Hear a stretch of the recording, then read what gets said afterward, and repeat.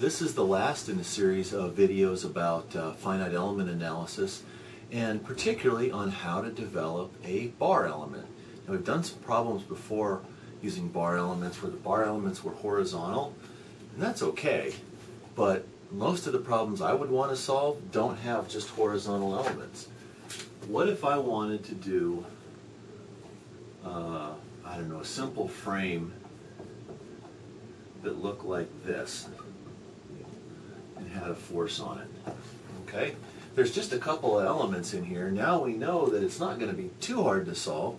There's going to be, let's see, 0, 1, 2, 3, 4, 5 degrees of freedom. So we're going to wind up with a 5 by 5 matrix, global stiffness matrix. So it's not going to be very big, but 4 of those elements are not horizontal. So we have to have some way to account for the fact that they're not horizontal. Up till now, the stiffness matrix we had looked like EA over L times 1 minus 1 minus 1, 1. That was the stiffness matrix, right, in global coordinates, because that's all we know about. Now what we're going to do is figure out how to start with this and transform them from the element coordinates to the global coordinates if the element isn't horizontal. Now, this is probably going to take 2 videos. I can't imagine finishing this in, another 8 minutes. So just bear with me. I mean, I could plow through it, but that would be asking a lot of your patience. So this is going to be a 2-part video, I think. I'll get through the first half, and then we'll stop, and we'll do the next part in the second clip. Okay? So let's write out the problem here. Okay? I need an element. Well, here's an element. There's a finite element. Okay? Got one end, got the other end, got this little hole in the other end. Oops. There we go. There's my finite element. Okay? It only can extend or contract. All right? It can stretch or contract. That's it. Tension or compression. So it only has 2 degrees of freedom. This is grid point 1 here, and that's grid point 2 here for the element. Okay? X1 goes that way, is there, and X2 is right there. Okay, that's what we know so far. If this is all a surprise to you, go back and look at some of the other videos and just pause this one, go back and look, catch up, and then catch up with this one. Gotta love YouTube. All right, now we already know that there's lots of reasons why we wouldn't want this bar element at exactly that angle. I want it at that angle. Okay, if I want to be able to make a truss out of these, I have to be able to rotate this to whatever angle I want. Well, that EA over L 1, 1 minus 1 thing, here, I'll write it up again. Okay.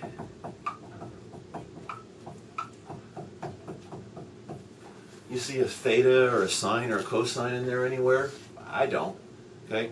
This only works if the element happens to be lined up with one of the coordinate axes. Well, that's not. Or even if I rotated the coordinate axis, now the other elements wouldn't line up. So I really have to come up with something more general than this. And that's at an angle. It's called a coordinate transform. Okay, there's a thing called a coordinate transformation matrix, which is a lot less scary than it sounds. Okay, so what I'm going to do in this first half of this clip is I'm going to show you where that comes from. And then the second part of the clip, I'm going to show you what to do with it, and we're going to make this nice general bar element that works no matter what the angle is. Okay, so that's the path we're going to walk down here. All right, now this is going to be all trigonometry, right? But just trigonometry, there's nothing more than that, right? So let's say in my coordinate system for the whole model, for that whole truss I want to make, or whatever part it is I'm trying to model, I got to pick a coordinate system, right? Well, I'm going to pick that, right? That looks pretty tame. And that's going to be the x direction, and that's going to be the y direction. Now, the subscript here is really important. Subscript says global, all right? All the elements, no matter what angles they're at, I'm going to have to transform them so they work in this coordinate system, all right? We're going to look at element coordinate systems. Sometimes those are called local coordinate systems. We're going to transform all those so they work in this one. Because if we're going to have a stiffness matrix, it has to be a global stiffness matrix. It has to be one where the whole matrix is in one coordinate system. Right? If you're trying to add different elements in different coordinate systems without transforming them first, you may come up with a problem you can solve mathematically, but I doubt it'll mean anything. All right? So that's the game we're trying to play here. So let's say I rotated my bar here, And let's say I rotate it to that angle, whatever that angle is. Doesn't matter what the angle is, right? We don't even know what the angle is. Doesn't matter. We're going to just call that theta. Okay, that's just theta. Okay, and that's xe. That's the element. That's x in the element coordinate system. Okay, there's, as you might have guessed by now, there's an awful lot of just sort of bookkeeping here. When you make mistakes solving finite element problems, about half the time it's just because you haven't kept track of things carefully enough. It's not a big conceptual problem, it's just sort of the bookkeeping, pushing the numbers around. And that looks like about a 90-degree angle there. All right, so that's y in the element coordinate system, this one right here, okay? The element's along the x-axis, along its own x-axis. It's not along the global x-axis, right? So that's the first big idea here. You've got to accept the fact there's two coordinate systems now. There's the one that the element knows about, and there's the one the whole model knows about. This is the one the element knows about. This is the one the whole model has to be written in, okay? And all you're trying to do is take this, transform it to that so you can add it in. They're all compatible. This is almost like making units compatible. Not only do the units have to be compatible before you can add things together, the coordinate system has to be compatible too. Bet you didn't think of that till now, huh? That might be a new idea. That's okay. All right, so there we go. There's that. And let's see, I'm going to draw a triangle here. Now, I'm not expecting you to anticipate where I'm headed here, okay? I'm not sure. I had to go look this up. This is not something I can just sit down and intuitively arrive at. I had to go look it up. I'd be pretty surprised if you didn't have to do a little work to absorb this too, so don't feel bad, okay? If took people a long time to work this out, decades, maybe more. If it takes you more than 10 minutes, that's okay. All right, so there's delta x in the global coordinate system, okay?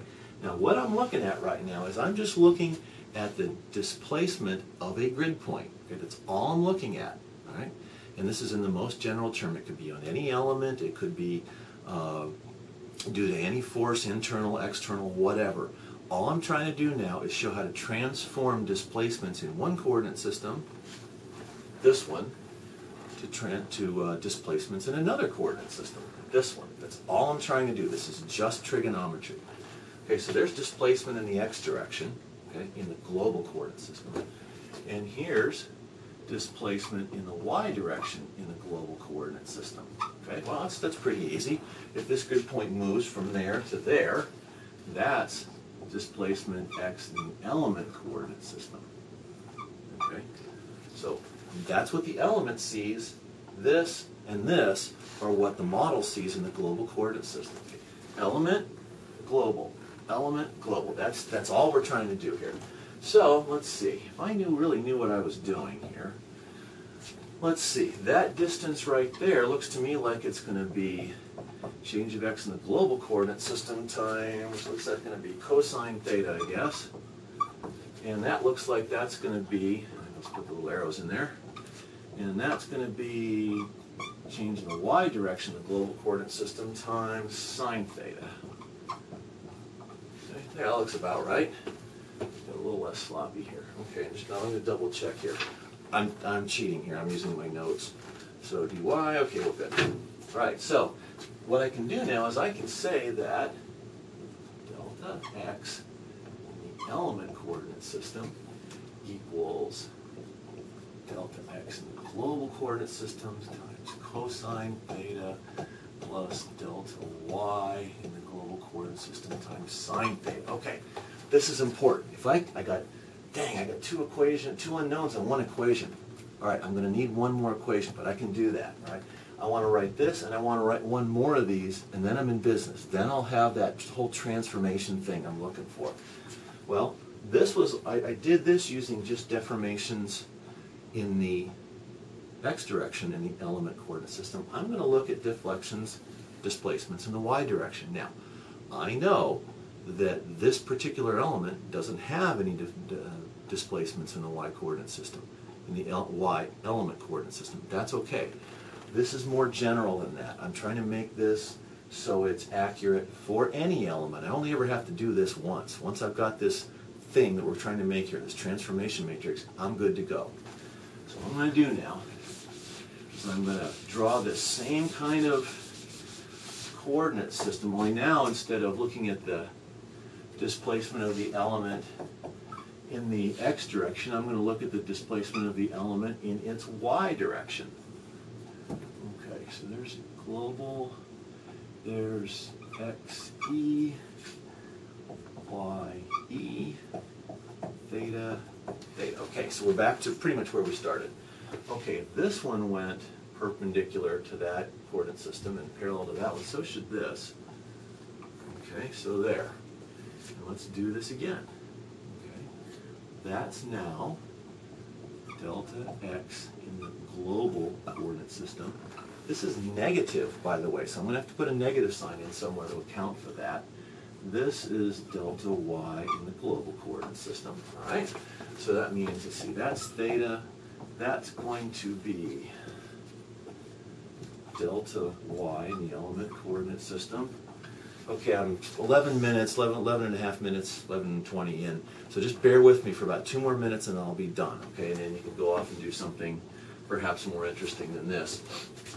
Okay, so that looks like delta y in the global coordinate system times, let's see, cosine theta.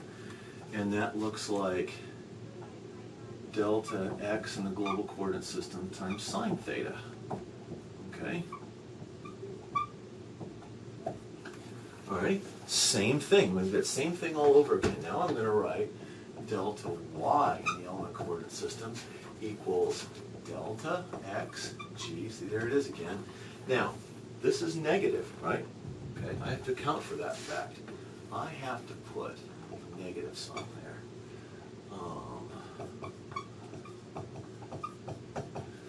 Okay, plus, let's make cosine theta. Okay, let's bring it on home here. Look at that. I'll bet I could write that as in matrix form. And for now, remember, matrix form is just a notation. Don't worry about the whole colossal field of matrix algebra. For right now, it's just a way of a notational thing. So let's get rid of this and let's write delta x in the element coordinate system. Okay, that's the vector showing what's on the left side of the equal sign. Alrighty. Now I'm going to go cosine theta, sine theta, minus sine theta, cosine theta. Let's see, delta x g. Okay, there. Now I've got a matrix expression that relates something going on in the global coordinate system to something going on in the element coordinate system.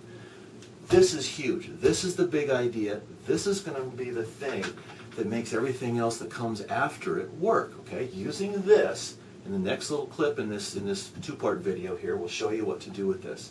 Using this, be able to make that bar element that we derived only in the x direction. It only knows what the x-axis is so far.